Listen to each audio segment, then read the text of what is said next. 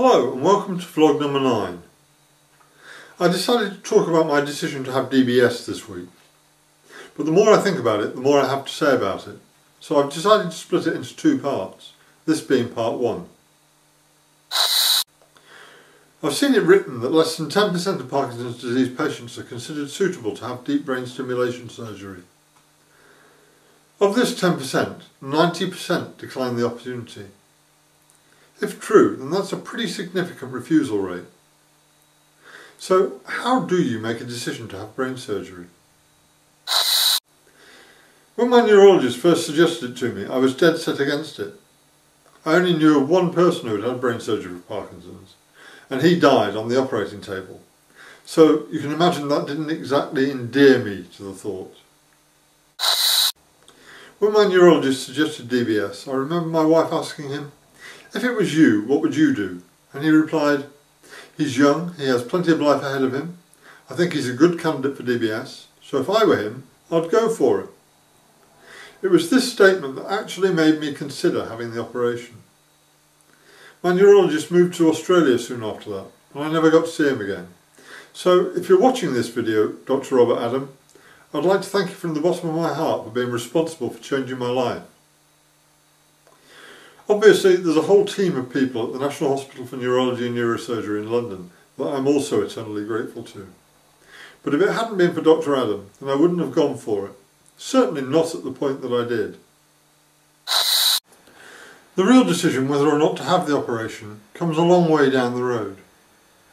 Firstly, I had to be referred to a neurologist within the DBS team in London, and that neurologist has to consider whether you appear to be a good candidate for surgery.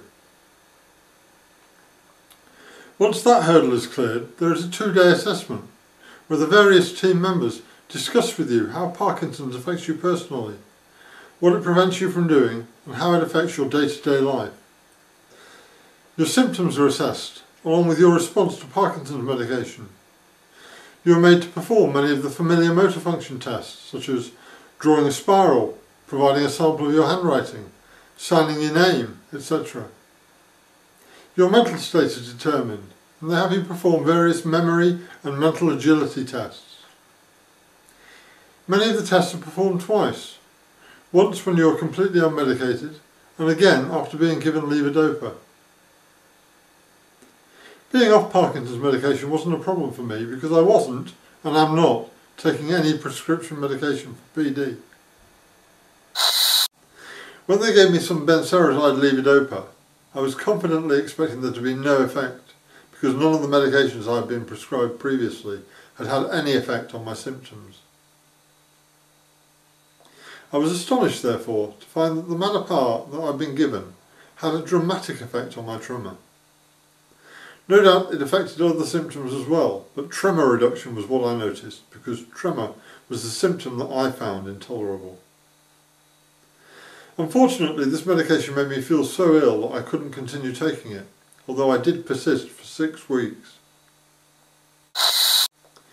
If you pass the assessment, then you have an appointment with the entire multidisciplinary team. It was quite a shock to walk into a room and have about 20 people greet you, from the head of the DBS team, to the neurosurgeon, to students of neurology and neurosurgery. The team discuss the operation with you, and show you the hardware that will be installed, which was quite an eye-opener. I'd imagine the wires going into my brain as being very fine, not slightly thicker than the size of an uncooked spaghetti.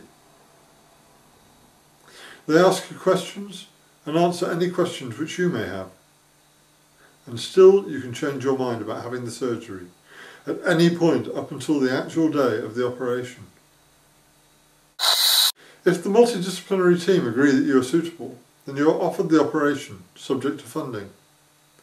I am grateful to the trust that runs the Norfolk and Norwich Hospital for agreeing to fund my operation. The actual operation date was scheduled to be about 3 months after my meeting with the multidisciplinary team. The total elapsed time from the point at which my neurologist at the Norfolk and Norwich Hospital referred me to the DBS team to the time of the operation itself was just over 12 months. Next week I'll talk more about my mental processes and how I decided to go ahead with my surgery. Thanks for watching, have a good week, and see you next Friday.